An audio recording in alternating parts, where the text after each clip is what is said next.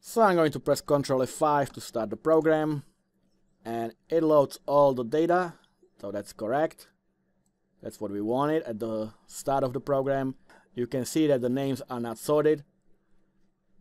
All the names, all the authors and all the titles are displayed. Now when I click on A, I get only authors whose names start with A, as you can see. M, only authors whose names start with M. Let's try Z.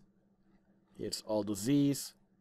And you can see that the select clause that we wrote works correctly. It picks up the correct names.